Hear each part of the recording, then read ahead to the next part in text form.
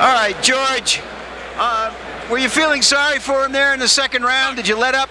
Well, you know, I told you earlier in the dressing room, when a guy comes to George Foreman, it makes me a boxer. I hit him with a lot of hard shot and kind of hurt. He must have been a hell of a football player. A heavenly of a football player, that's for certain. So you're saying that you really did carry him a little bit, maybe out of respect for the fact that he was trying so hard. Hard, and I thought he was going to fall, and I let him loose for a moment. I said, he's not going to last long. The next thing I know, he started hitting me back. The guy's got a chin like a piece of stone. He clipped you a few times. Any of them sting? Yeah, he hit me with a good right hand that really hurt, and the left hook in the side that's still hurting right now. So the guy was a good puncher. I don't know who told me he wasn't anything. You see how you can believe everything? Now I'm hurting on my left, right side, and I got hit with a right hand. I'm in bad shape, but I'm going to make it.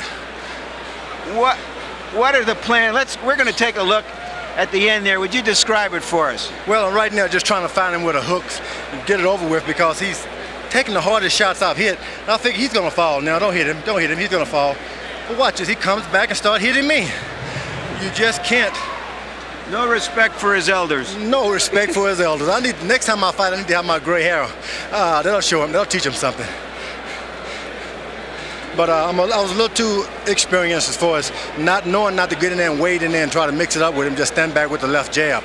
If I hadn't had that experience, he could have gotten a little lucky on you. Yeah, but so much experience. I've had the guys that stand off of me for years and use that jab. Now I'm giving it back to them. What are your plans for the next 6 months or so as far as boxing is concerned? The ultimate goal is to get down to about 235.